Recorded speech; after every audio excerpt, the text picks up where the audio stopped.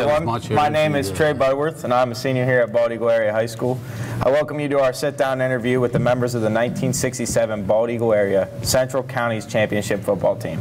This interview is being made possible by the Eagle Ambassadors. The Eagle Ambassadors is a non-profit educational foundation. Before we get started, let's go around the group, introduce you to our guests.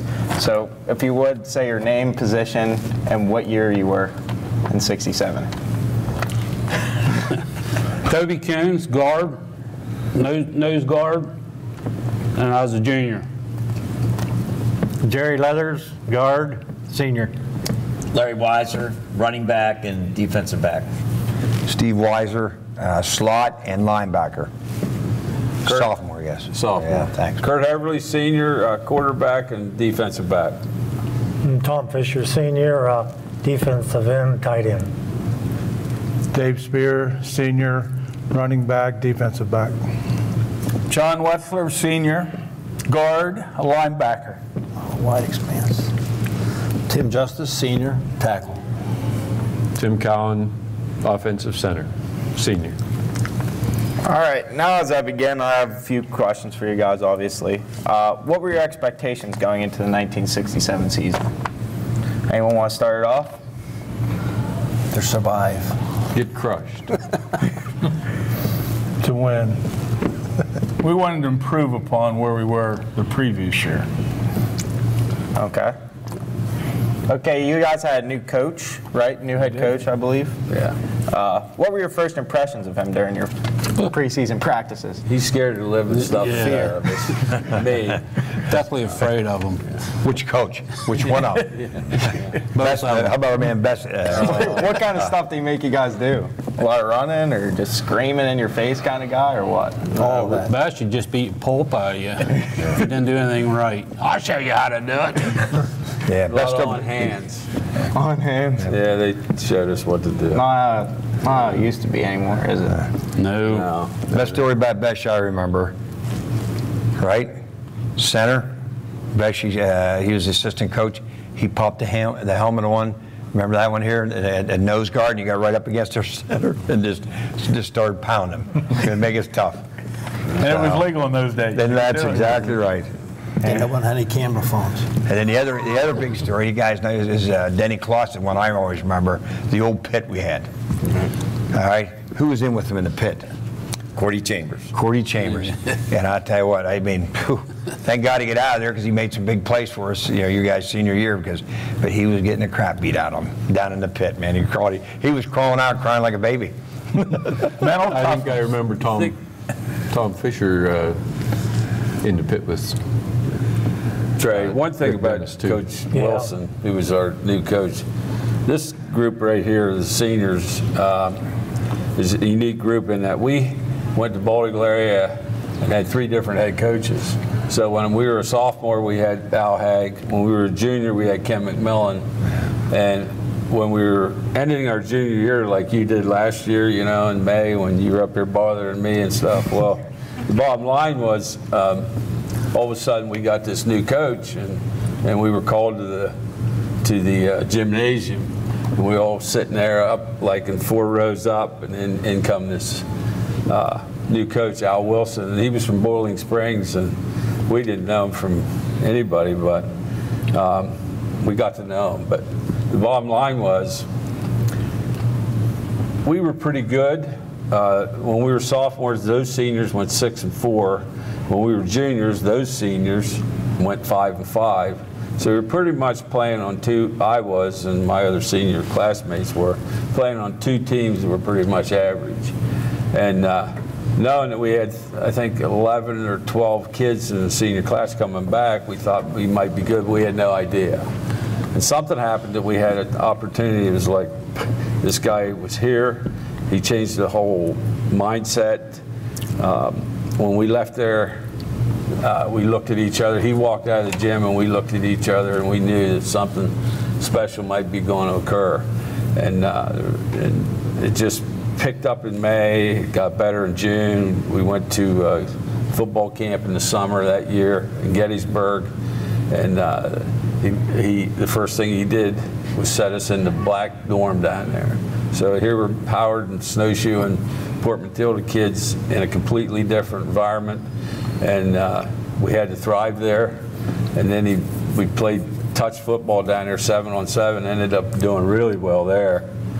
And when we left there, it was a completely different mindset. We figured maybe we had a shot at being pretty good. If you look around this group, there's not many starters in their junior year. In fact, none of us started the whole time. We just kind of were pushed in and out from the teams before. But Mr. Wilson got here and it all changed, and we started in August then, pointing to a great season. So he brought you guys together, right? I mean, he had a big part of how you guys became close as a team that year. Would you say? I think he was the key, wasn't he, guys? Yeah, Absolutely. I mean, Al Wilson, to me, was way ahead of his time. Yeah. I can speak of him very reverently. I think you had the days of the Bear Bryant where you didn't drink water, you ran in place, you did all that stuff. Al come in and I was talking to these guys today before our first ball game. We weren't sure we were ready for the first ball game because the very first practice we had, we were allowed to take our helmets off, get a drink. We would come out on a Monday. We'd come out on a Monday with just our shoulder pads and helmets on, and by Thursday we were just on with our helmets. So 2 days a week we'd come out in pads for the first game. And that was something completely different, and I said that's really something that they're pushing in the NFL and I think to college and high school programs today. And this was 40-some years ago. He's using some of the methods I think a lot of modern coaches are using today. Did he come in and change his system completely, or did did you guys feel you were ready for that first game, though? I mean, whenever it came to the first game against Bald Eagle Nittany, who hadn't lost since 1963 to you 39 games. 39 games. Yeah. Yep, 38-0-1. You guys shocked a lot of people. I mean, what was that week's practice like? Was it lax? I mean, was he You really played Bald Eagle Nittany, you played Saturday afternoon. Yeah. You know, it wasn't a Friday night game. Extra. So that was a different mindset. But I think as Larry and Kurt said, Coach Wilson come in with a vision. And we bought into what he was, preaching to us. And we were able to see that vision and take off from there, from Bald Eagle Nittany to the next week with Lock Haven, which hadn't lost at home forever. And after that game, Coach Malinak had their place kicker out on the field as we were leaving in the bus because they missed a couple extra points that were critical. Ain't running wind sprints. The rest of them were running. So, again, it was a different time period. But I kind of really relate Coach Wilson to the movie Remember the Titans. Yeah. Because they also went to a camp. And we did that type of thing. And so every time I watch that movie, I think of these people here, Coach Wilson, and the growing of that team. Obviously, you guys, a special group. I mean, what was your game plan going into that? As offense, defense, did you want to play up tempo? Did you guys want to slow it down? I mean, you knew how talented you were and how talented they were, but did you guys have a different mindset going into that game as of other games? You had to play the top of your game. We knew we had to play good. You had to play your best. Yeah. We didn't have any superstars. No. No. Right. We were all blue collar. We were kids who wanted to succeed. And we were able to do the things they asked us to do, and it wasn't easy. As they mentioned earlier, practices were, even though they were out pads, there was still a lot of mental toughness there. Right. And the drills we did, A lot of up-tempo. up-tempo. Yeah. Well, one of the things that Mr. Wilson did was he looked at the different positions on the field, and we were lucky enough to have enough guys in different positions. Just enough. I played quarterback. Dave Spear was the fullback. Larry was the tailback. I mean, Tim was a lineman. But I'll tell you one story. We were down in Gettysburg, and Mr. Cowan over there ended up as our senior center and played, well, was a super center. Was a halfback. And a couple weeks before season, Mr. Wilson went to him and asked him very nicely. He said, and he was a long snapper. And Al asked him if he could think about maybe when football started, we needed a center to get this group to gel. We had a tight end. Our split ends in Arizona, he's not here. He was all state. Denny Clausen, he was a classmate of ours. But anyhow, Tim sacrificed his halfback position, went to the center, and what's the key? Offensively. I sacrificed a second team halfback position for a starting center position is what I did. He gave me an opportunity to play the best football I'd ever played. And, you know, that's, I think, what I always did on my way out there was to get myself as well prepared and do the best job I could, and everyone else here was right there with me. And that's all we ever did, was go out there and do the best we could do under the circumstances. And every time somebody needed to, they stepped up. Somebody stepped up out of this group, not just these guys, but somebody on that team stepped up and did what needed done to keep us in a position to win. And so we did win. I mean, while we're talking about sacrifices, now that Tim made a big sacrifice, obviously. I mean, from going from halfback to center. I mean, did you have any experience from there, from center position, just long you know, snapping? I snapped balls since 8th grade for long snaps for punts and extra points, but I was never in the line. Right. I mean, they were trying to run over me when I was snapping that ball. But I never, what was the first thing that I began to appreciate about it? I got to hit somebody every play. Right. I got to handle the ball every play. It was important what I was doing because the ball had to get to Kurt. Exactly. And then everything else went from there. And Trey, you may not realize it, but this guy here was the largest person on our team. Yeah. At 210 pounds. And that was lying. Okay? 210 pounds. And he ended up getting a Division I scholarship to the University of Rhode Island. Yeah. Okay? The byproduct. Most of us were 160, 170 pounds. Exactly. We get your You know? We weren't a very large football team. Full equipment, 170 pounds. Yes. That's what It's I amazing. remember about going onto the field against Bald Eagle Nittany. All the playing time, I had, 2 months worth of center training. And the guy across the line from me weighed 287 pounds. They were humongous. Okay, they were monsters. But we were quick. That's what we were supposed to do. He said, hit him once, drop back. Hit him again, and then he crushed me. And the intimidation factor wasn't there? I mean, you weren't intimidated? You didn't go up there like, oh. Well, what could you do? Exactly. You had to fight your way out. Yeah, we witnessed a lot of that attitude when we were in that football camp. It didn't matter how big we were. Yeah. I bring up intimidation. Was there anybody on the team that when you got to practice and you got to hit, was there someone you're like, man, I really do not want to face him because he hits me hard? Or Everybody did it. Yeah. Right? It's the way of life. But Everybody but Clausen. Right. Dennis, he tried. He tried, but he wasn't equipped then he for played it. as far away from the line as he could, as deep in the secondary as he could, but he was very functional. He ended. Nowadays, he would have been an all-state safety. Yeah, he was that probably year. our He best had 9 or 10 interceptions. If you call them athletes. 8 to 10. We were trying to figure that out today. Super.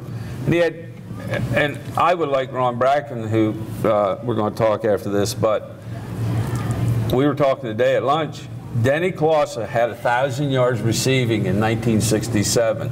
Unheard of. Wow. Yeah. I don't know of any kid in Center County in the 60s, except him, that had 1,000 yards receiving. that's unbelievable. I don't think anybody can. Vision. Dennis stayed away from hard hitting if he could, but he was a key to this team. Oh. He was one of the things that kept us Tremendous. moving, and when it was time, he was there just like everybody else. Yeah. So maybe I'm not on the Clausen fan club, but I know he was an important part of this group. Plus he could punt. Plus he could punt, plus he could catch, plus he could run really fast. Yeah. Everyone had more than one job. Right. Yeah, exactly. Now, I'm going to go back to the Nittany game. Obviously, a big game. Is there any stories that in the middle of the game or before the game, the atmosphere, anything like that? Yeah, before the game. Before the game? Yeah. The captains, we walked out to meet the other captains coming the other way. And there were 3 of the biggest guys I ever saw in my life. And when you look between them over to the sidelines, there was 25 more of them there the same size. And then shook hands and turned around, and there was Bald. You look at the Bald Eagle team, there was tall ones, there was short ones, there were chunky ones, there were skinny. It was a hodgepodge collection of guys, but there's the Bald Eagle, and I mean, it just looked like troops. They were monsters. Yeah. And remember, we had those older uniforms. We were playing. It was so hot. It looked pretty scruffy. I mean, hot. You were dying for a drink, and our quarterback, he would go over to the sidelines, talk to the coach. He said, "Okay, bring him water out." "Ah, we don't need any water. We don't need it." And he's over there drinking. No, I wasn't. I swear to God, I would have never done that. Oh, no doubt. No doubt. At halftime, those guys locked us out of the locker room. Right? Yes. No respect. At halftime, the coach, No respect. the opposing coach locked us out of the locker room. Walt Deal. Great coach for them, but he locked us out of the locker room. We always played that game the Saturday before Labor Day, which is the first Monday of September, and it's hot, and it was just unbelievable hot. Yeah. They lock us out, and our coach, Al Wilson, is just irate. "You gonna let," his eyeballs used to bug out of his head. They were long And sleeve jerseys. "You gonna let that man, they don't give us, they didn't care about you, you know," and on and on. And we sat there in the heat, just blistering heat. We drank then too, by the way. Yeah, we did get it. Bottom line was, we come back and they kicked our butts in the second half, but we caused 4 turnovers inside the 10-yard line and stuffed them, and we ended up beating them 13-6, and that got her going. Yeah, right to week 2. Right to week 2. Right to the Lock Haven matchup, where they hadn't lost a home game in 4 or 5 years, and you guys ended up winning 14-13. Is there any memories of that game? Well, let me tell you about Lock Haven right out of the gun. They were bigger and stronger than that. They had 300-pounders. And a quarterback. Yeah, he was The bigger than quarterback was anybody on our team. 250. He ended up playing for the Jets. Senior Right. year, too. Mike Packard. They were Wow. seniors. Oh, yeah. And Larry Weiser intercepted 2 balls off of him. Yeah, they had a guy by the name of Jeff Narr. He worked out the Blue Chimney because he was the Blue Chimney. I mean, he was just a mountain of a kid, and they were big and strong. But somehow we maintained our defensive stature. Nor is a fullback, right? Yeah. Buddha. My freaking finger never recovered from that son of a bitch. He's a big. They were both him and the quarterback were houses. We were able to maintain enough strength in our defense to keep them. What ended up, we went ahead 14-13 with a minute to go in the third quarter, and we shut them out the whole fourth quarter. And they were trying everything. They did a lot of trapping. Remember how Mount, he played, you know, he's still living. Well, Coach Mount ran a lot of traps, and we ended up sticking them. I don't know how, but that got us. That was a crazy game. There was people everywhere. Do you remember that? It was the second game on a Friday night, and I think the crowd in the paper was like 6,500. You couldn't believe the stadium down there, and they had a little rusty hole in the wall behind the one bleachers. Yep. And we won the game 14-13. And our coach, Mr. Wilson, always had a tradition.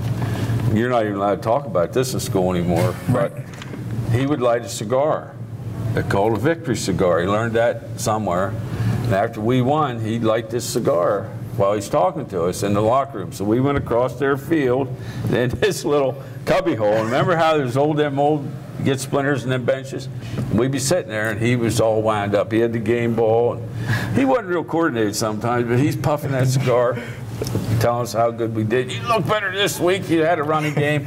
Larry had a big game, 135 yards, and because he was scared and running scared, you know, but he got away from it. But anyhow, we had a good game, won. And this whole time we're in there looking at each other, and I'm hearing this whistle blow. Whistle blow. So we come out of there, and there was Don Malinak. He was so mad at his team that he lost. They were running wind sprints. The whole crowd. Lock Haven, you got to walk this way and then up over the bridge. Over the railroad. So we got across the bridge. They were still running sprints. You guys remember that? Yes. Yeah. I said, Never forget. holy God, we're glad we played for Bald Eagle. Well, after Coach Wilson would always keep those up. with a tape. Right, and he Tape put them up ball. over the office in the locker room. Yeah. Have them in a little baggie. And boom, boom, boom, boom. Each week he kept adding to the list, you know. Yeah, and there's the cigar. Larry Weiser probably has all of the stubs at his house now. I don't know where they went. They disappeared somewhere. Well, after 2 tough of good teams and away games, you guys finally had a home game on week 3, and they estimated about 4,000 fans against State College. What was it like at school or getting ready for that matchup? I mean, was everyone just absolutely pumped after the 2 wins, 2 loss, or the 2 away wins? I would say there's always a lot of excitement here. We had a lot of school pride. And again, when you have success, it builds. And, you know, the teachers, the faculties talk to you about games. You know, you look forward to Friday nights. You couldn't wait. And I remember for away games, we got blazers. We used to wear, you know, and tie. Shirt and tie, Yeah, skinny tie. blue blazer, Bald Eagle patch on it and everything. Booster Club, I think, got his sweaters at one point in time. They had an eagle on with a football. You know, a lot of neat things. Yeah. A lot of good memories. Cheerleaders weren't bad either. Oh, You always had to take your toothbrush. Yeah. Again, Coach Wilson Yep. taught us about that, too. And he was able to get a victory line of the cheerleaders after you won. Maybe that was some of the motivation. Who knows? But you always had to have your toothbrush with you, so after the game you can brush your teeth. Yeah, something we You had to didn't talk- brush it before the game. And before After the steak dinner. right, we'd have steak dinner. You know, the other thing was, we didn't talk about this today, but do you remember how we come back from Nittany and it was kind of, it was hot and it wasn't real. It was just, wow, Bald Eagle won. Right. Then we beat Lock Haven and started, then pretty soon, all them little kids won their chin straps. Do you remember that? Right. They just follow us around. Between that and the cleats off your shoes. Yeah, we come off the field and our locker room was down here. You had to come, the old locker room down by the gym where they used to play basketball and wrestle. And you had to come down the pavement where those people line up and they'd always want your chin straps or something off your uniform and then it got larger until you got up to the end and then there was a sidewalk of people. Do you remember we came back from games? The people would just be standing there waiting for you to say congratulations. I remember Earl Holder was there every week. And his son Jeff, because they were just so excited about what we were doing. What was that atmosphere like? I mean, I could only imagine 4,000 fans in Bald Eagle Stadium. I mean, I can't even imagine. Cars had to have been parked down where Sheets now is. There were games that were bigger. Yeah. You know, 4,000 was small. Yeah. Seriously, Wow. you know. That's unbelievable. We were getting The oblivious. game Right. was coming up Right. was way bigger on the Berg over there. Yeah. Way bigger, double. But yeah, it was exciting. I don't know. I was kind of in awe of it all because we didn't really set out this way, but all of a sudden, after the State College game, we had a little discussion, but that loss hurt pretty bad. We just decided that would never happen again, and it didn't. So, went 9-1. Well, you guys were down 14-0 in a hurry, but battled back and made it to 18-14. They ended up, finishing the game to win 21-18 in the final 7 minutes. What happened? What happened during that? I think sometimes you learn a lot from a loss. No, we had to bounce back. That's true, but we were all scared of State College because of Penn State and the Little Lions, and you know. Yeah. I don't believe Bald Eagle. Did we ever play State College before that? Yeah, we did. A couple times. You and I walked out to those posts by that trailer court now, across the practice field. You and I, John, and you said to me, I don't know if I feel good about this game. And I said, oh yeah, I do. I said, but it's not going to be easy. I said, this game, what we found out against Nittany and Lock Haven was, even though they were much bigger than us, we were way quicker. And if the quarterback and the coaches knew what plays to run, and we had it pretty well scouted, our offense ran because we were quick. And our defense was real good because we were quick enough to get 2, 3, 4 guys at the ball all the time, and we hit them. The State College was big, and they were just as quick as us. Mm-hmm. So it was going to be, and they just had athletes. I mean, they had the same type of athletes we were, but they were all 25 pounds heavier. And it was a dogfight. And they intercepted a pass off me to start the first series and ran it back. So that was on me. Next series, we looked like crap on offense. They blocked a punt and scored a touchdown. Now it's 14-0 with 3 minutes gone in the game.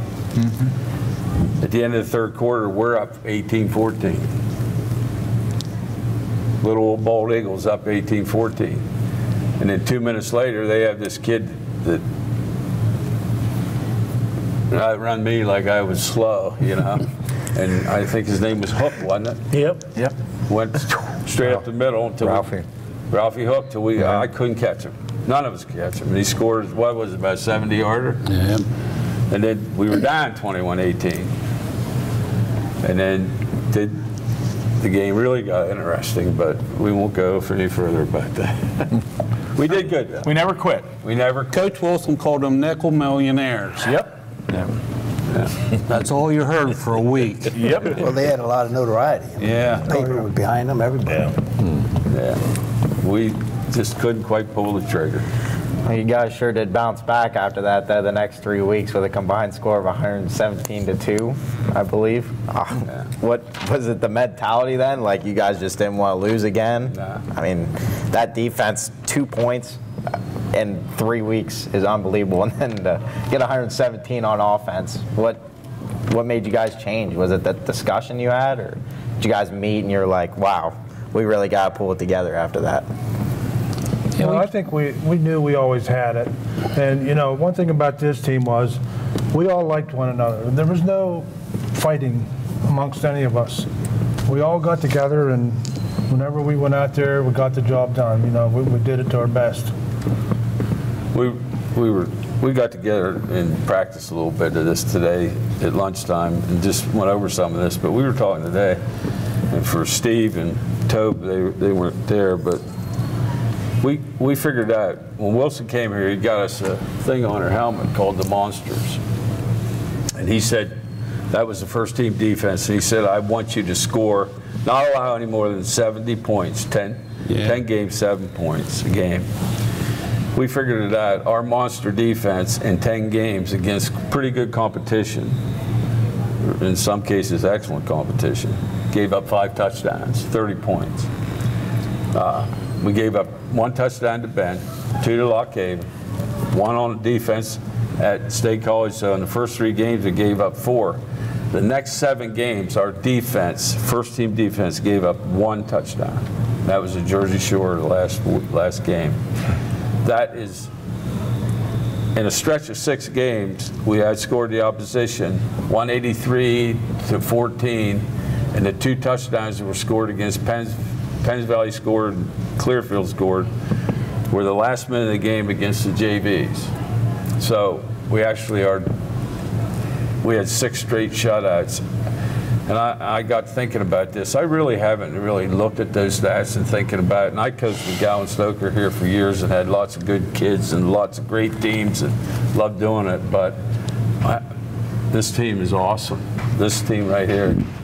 You can't find stats like that. And when you go 6 games and don't give up any points, 6 straight games, we played an undefeated team with an all-state linebacker. Or was he All-American? What was it? All-American. All-American linebacker. It's Belfont. Yeah. We had, Chief Logan had a guy by the name of Sam Pickett, who was a left-handed quarterback, who was big deal quarterback, right? We picked them off 5 times in 1 game. Just incredible stuff. And if you go back into history and look at the year before, we went over to Chief Logan and they pounded the snot out of us the year before. So we pounded the snot out of them the next year. So it's just defensively, we were good offensively, but defensively, I am amazed at what we did. We figured it out today. We had, 19 interceptions and 17 fumble recoveries. Yeah. So we had 36 turnovers in 10 games. Wasn't a bad coaching staff. Great staff. 40-some years later, I find out that these teams had bigger kids than us. I never do that when I've listened to Tom's story. And to be honest with you, Al was a master motivator along with Dan and Alex Murniak and those guys. I watch every guy on this stage, how much they personally grew. I mean, I didn't know Tom Fisher and Dave Spear and John Wetzler. And Timmy Justice and Tim Count. They became people, and Kurt Heverly, my brother here, and so forth, and Tucker here, and Toby.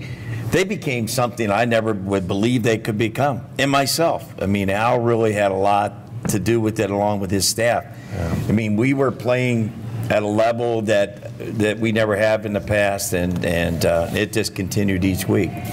So, I mean, did the student body really embrace it? Did they realize something special was happening? There were It's a pretty good pep rallies in that gymnasium over there, the one that's right across from here, and there wasn't any way that you could hear what anyone was saying. It was just so loud. Everything was reverberating from that. We were standing in there being shook by the whole thing, and Wilson was talking up there. He was talking to him, and we were standing there, and it was like, man. And then, you know, so you got this far off the ground, just standing in there, and then you had to get your feet back on the ground again to get ready to play. And so it took some time to get ourselves back in a mind to play. We were hyped up, but you had to be thinking to play. Yeah, there was no victory dance. It was a post-game dance. Remember that? Right. Yeah, they changed that. I remember the pep rally with Bellefonte. Coach Wilson got our superintendent, Dr. Klauser, to come into the gymnasium and speak to us. And he ended up having a nice shirt and tie on. But by the time he was done speaking, he ripped off his shirt and tie, and there he had a white T-shirt. And on that white T-shirt it said, "The victory cigars will not light tonight." Okay? And we go over to Bellefonte. Pre-game, there's a knock on the door. Coaches open the door, and there's a big box delivered to the locker room of cream cakes, cream puffs. And again, the cigars won't light tonight. And that's all it took. We come flying out of that locker room. And again, they had won 13 in a row. And they were undefeated. We were 5-1, they were 6-0. We didn't play it the last game of the year. So you weren't nervous at all going into that game? Nervous? No. Heck, we relished the opportunity. Yeah. Because again, it was another chance to put something in our back pocket. Larger crowds. 8,500 fans estimated. I mean, today's world, no one has a clue. I wouldn't do it this year. I had 3 months maybe worth of training as a center. They knew I was going up against this Nastis All-American linebacker. And I stayed, these guys went in the locker room, this is the way I remember it. 3 coaches kept me out. They all had on red number 50 jerseys. I snapped the ball to one of them, the other 2 knocked me over backwards. I snapped the ball again. They knocked me over backwards. They switched around. Another guy knocked me over backwards. And they did that for half an hour and then said, go on in. And by the time I got to Bellefonte, number 50 red jersey was the thing that I hated the most in the world. And every thought I had for that whole week was about that jersey. I didn't know the man Nastis. I'd met him before. He taught here in the school. But you know, that's the way they prepared us. And they never crossed the 50. One time. And we got cheated out of a touchdown down by the scoreboard. They said we didn't cross the goal line. But then some guy picked up a fumble and rambled 47 yards towards the ticket booth. And he could ramble in those days. I'm not sure today, but he rambled. How many of us can ramble? All right, that's pretty appropriate description. And no one touched him. Are we on the Bellefonte game then? We are. We're on the Bellefonte game. How could we not be? Which one was that? Well, that was the crowning moment, let's face it. That was a pivotal point because we had got nipped at State College by 3, and if we were going to set the wins record or do anything and just refused to lose. We couldn't let Bellefonte beat us. They kicked our living butts the year before. 54-6. And we were a little bit disgruntled group at that time. But we were bound. Now, the game ended up 7-0. The only point scored was that fumble. Right. But we had a touchdown call back. Larry, with 31 John up the middle on a trap play. This number 50 got out of position. And then the first drive, I want to talk about the first drive. One thing about this may be unique today is that Coach Wilson entrusted us into different things. He had 3 captains on this team, and they were leaders of the team. I was the quarterback, and he would sit down with me and talk to me about what I thought and how I was going to run this game. I called all the plays. And of course, through his guidance, he had taught me, if you run a play and it gets 8 yards, you run the darn thing again.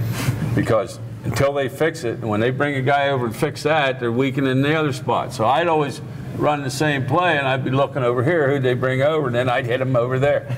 That's how I did the whole season. They couldn't figure it out. But anyhow, so he had left me do this, and we went, and he had eyeballs like Coach Tim Cowan. He wanted to kill 50, and we had Dave Spear there, and he was a heck of a running back.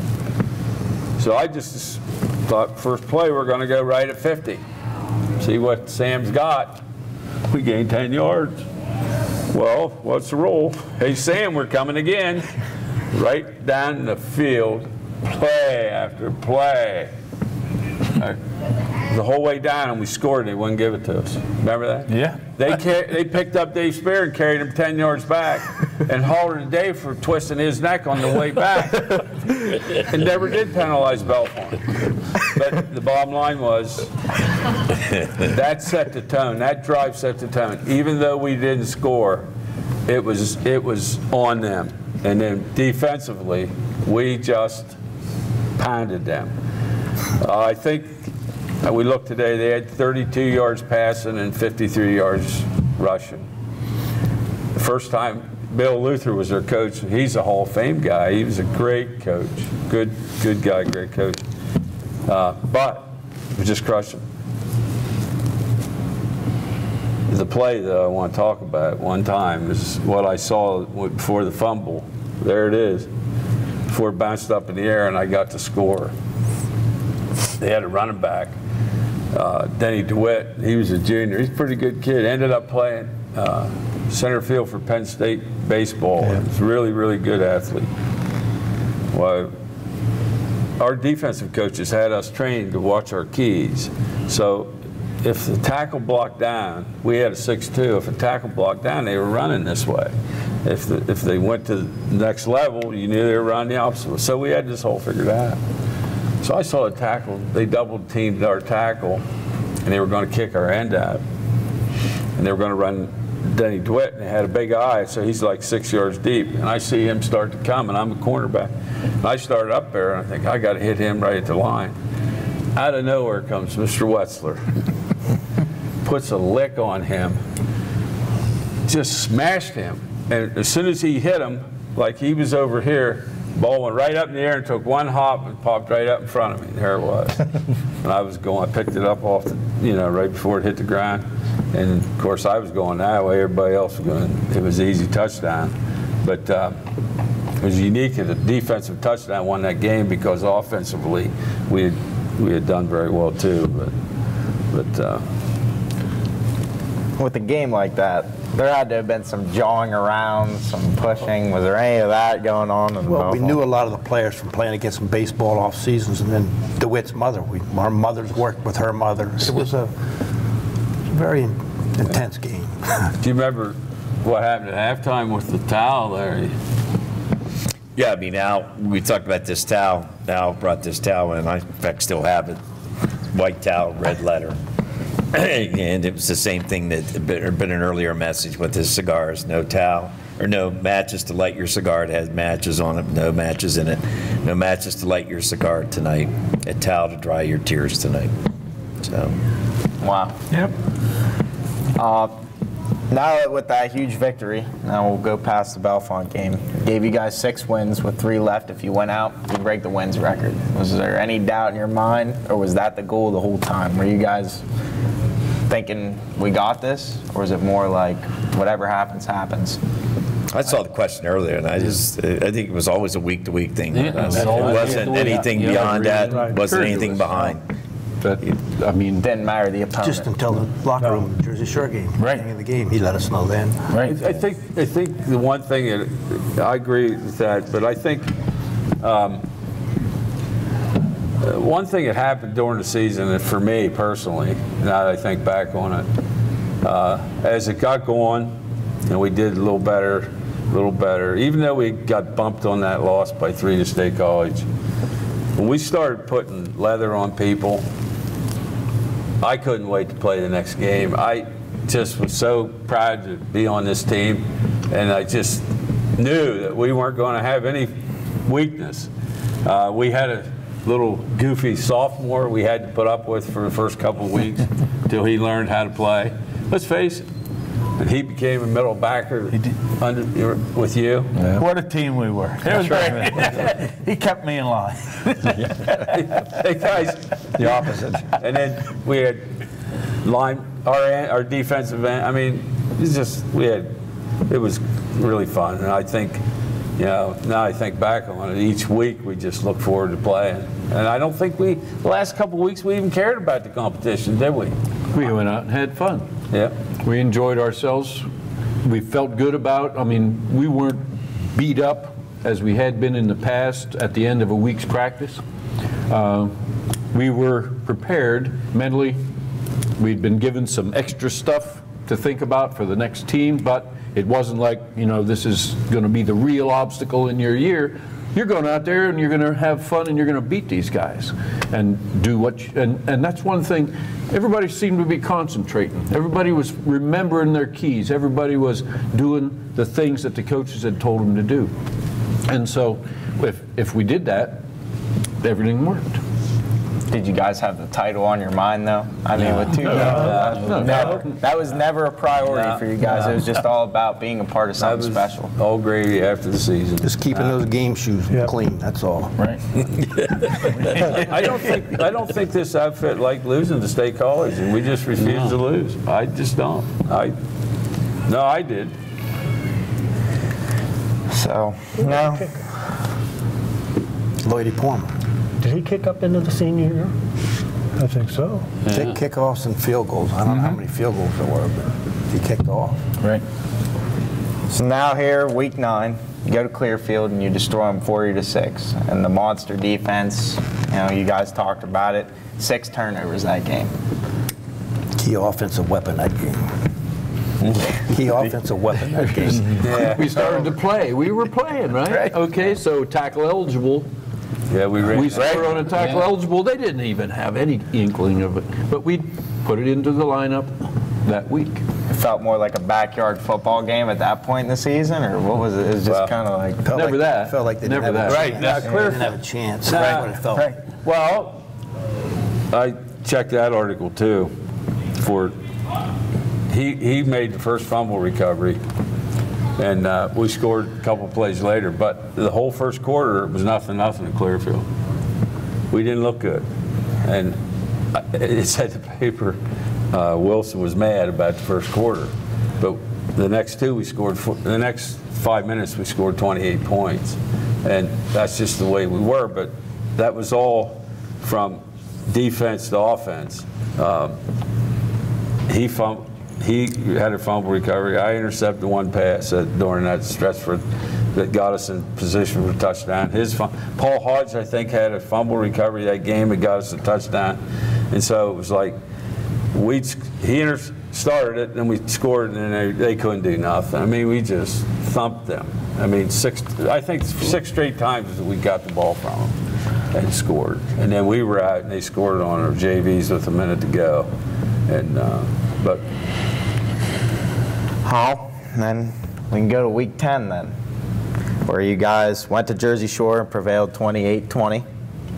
Gave you guys the most wins in a season, being 8 by the 1963 squad. and it gave us our second Central Counties League title in school history.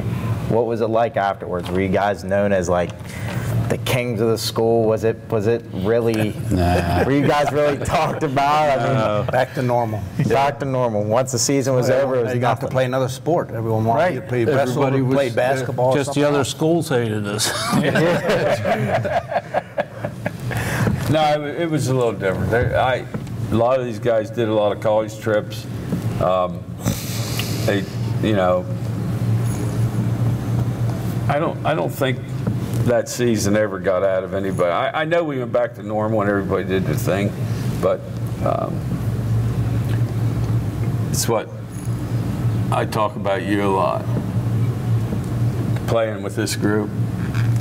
You go to Lycoming and play 4 years and you never left there. You've been there 48 years or something like that. Yeah. Coaching and playing. Right. Wonder where you got the love for the game. Maybe it was your sophomore year. Right here. Oh, absolutely. I mean, my end of it was, I mean, being a sophomore, to be playing with these guys here. I mean, you know, and some of the stories I remember, some of them I don't, because again, being a sophomore and not being among the group there. But it was great. I think I remember the most was probably, I'll be honest with you, is Jersey Shore game.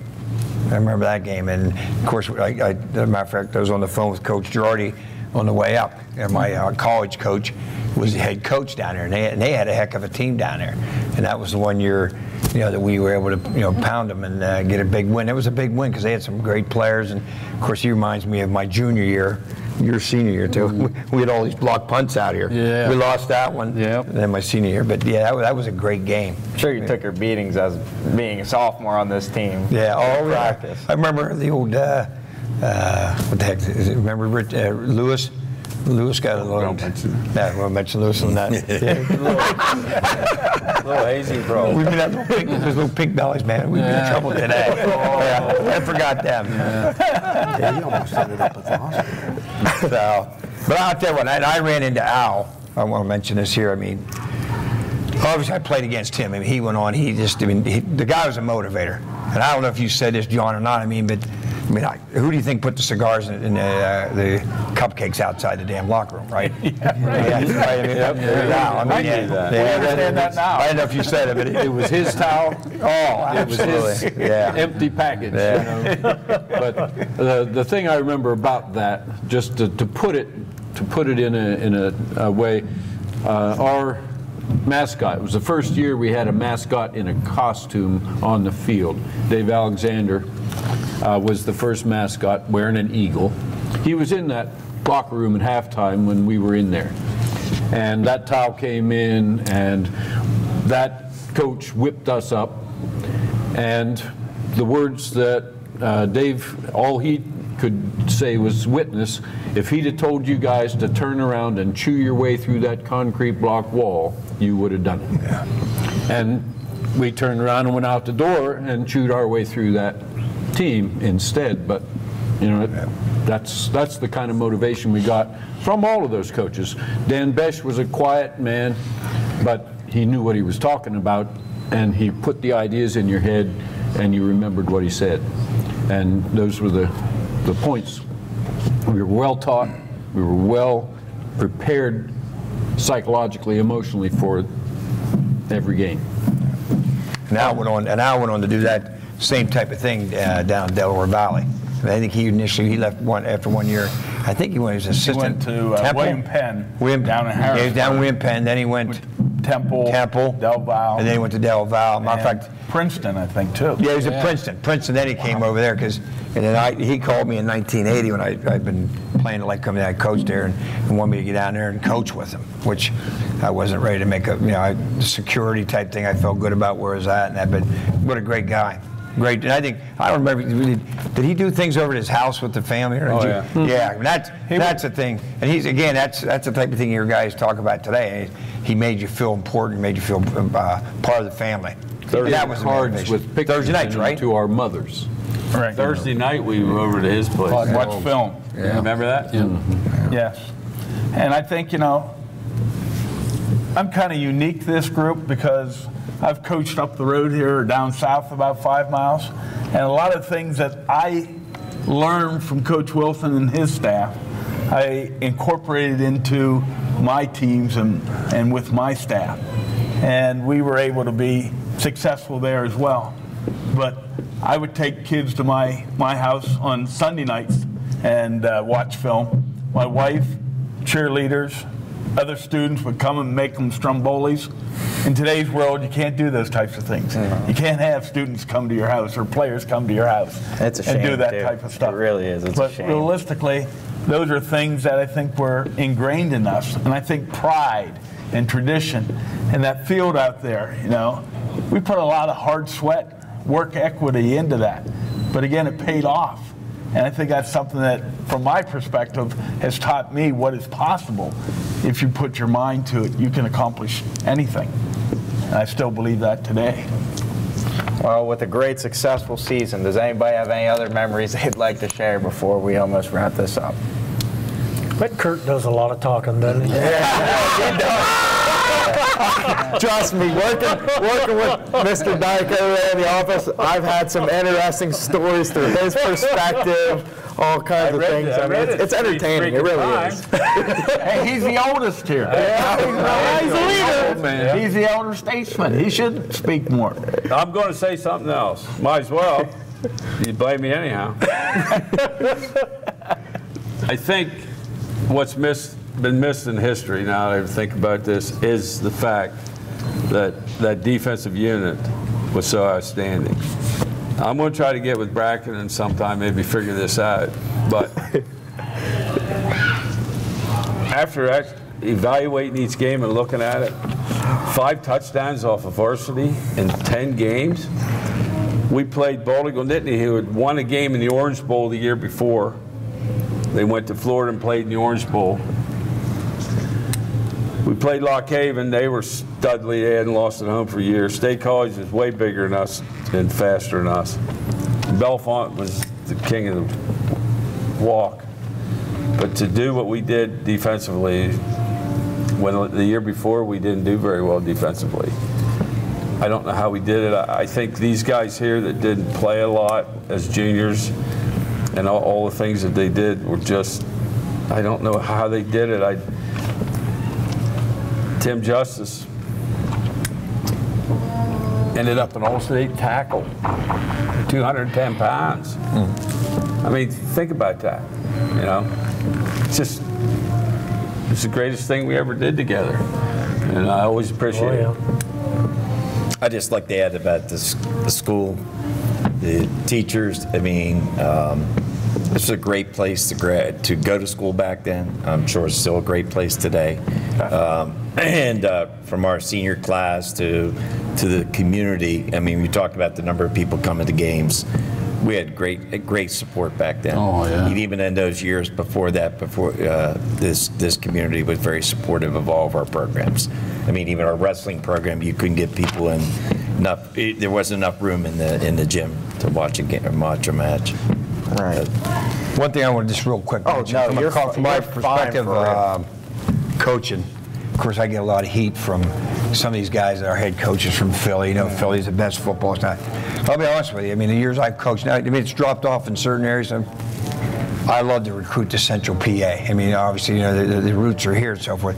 But the small schools, some of our best football players, some of the guys we have in our Hall of Fame and All-American, guess where they're from? These small schools, and these guys get overlooked. I mean, I recruit these small dinky schools going down the river there in like Halifax, Williams Valley. Probably not even heard some of these schools, but back here it's the same type thing. We've had some great players that have come out of, you know, the Central PA area. You know, so it's to me it's a great football, and it's what football is all about. You know, on a Friday night. Now, did any of you guys have any life lessons you'd like to share with any of the football players now, or anything that you learned from this team this season? I mean, it was unbelievable. Is there anything that you took from this that helped you later on in life? There's really not a limit to what you can accomplish if you open yourself up and give it all that you've got. That 110% thing, you know, it's impossible, of course, but you're only ever given 80 until you figure out how to let it out. And I think that's one of the things that we learned, is how to let it out and really do as well as we could, really put ourselves in a position where we were doing the best job that we could with the bodies, with the brains, with the team that we had. And that magic four-letter word, team. Everybody sacrifices for the common goal, whether a running back becomes a center or unselfish play at different places, and that was. Well, the ball went around all over the place, and everybody who was blocking, we didn't get, our names aren't, we're in the roster, in the newspaper. We're not in the article, but that didn't bother us. We went out and blocked for the guys who were running. They were scoring. They were catching. And we were winning. And we were winning, right, exactly. And so that was our job, was to be the team, and we were the team. And I think you got to give a lot of credit, not just to the guys here, your leadership the seniors had, that's important, and still today, but also the head coach, Al Wilson. I mean, Al was one of those guys, I get goosebumps saying, I mean, he was one of those guys, and I had a coach in college, like his Coach Girardi, that you would go through the wall, just like you said earlier. I mean, there was something about him. He had that charisma that you would want to go out and play for him, and you didn't want to let him down, right? And not just him, but you got Besh there putting his helmet. Those guys got right down and dirty with us. Yeah, Wilson would have stayed another year. We would have had just as good as team. Oh my God, yeah, absolutely, absolutely. No doubt. Two and a years in a row, yeah. Yep. If he had stayed another year, we'd have been. There's a difference. I mean, just as good. Yeah, I won't say. Yeah, we were talking today about if Mr. Wilson would have came when we were sophomores. Right. How good would Stoney's year been, and Terry Erickson and them, and then my junior year, they had a heck of a group of athletes. If they were, but the motivation, it wasn't. Somehow, playing for 3 different head coaches, our senior class was really lucky to get the motivator at the end because it took us over the top. It really did. Here's one of your sayings. I tell this to kids all the time in recruiting and so forth. The one thing you want to know about a football coach, if I'm a player, all right, does that guy care about me when I'm not on the football field? Does he care when I'm in the hallway, the classroom, whatever?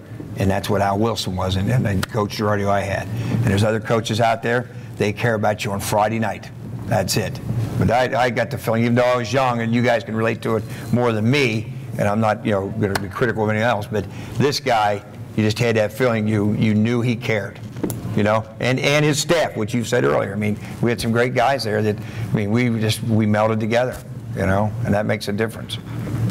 Kurt alluded earlier that very few of us played varsity a whole lot.